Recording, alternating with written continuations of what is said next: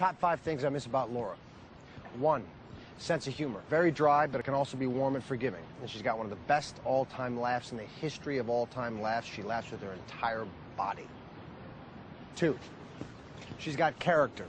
Or at least she had character before the Ian nightmare. She's loyal and honest, and she doesn't even take it out on people when she's having a bad day. That's character.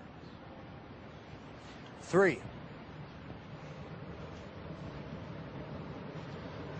I miss her smell and the way she tastes.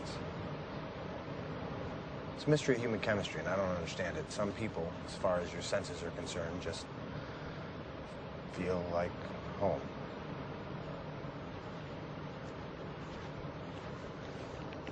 I really dig how she walks around.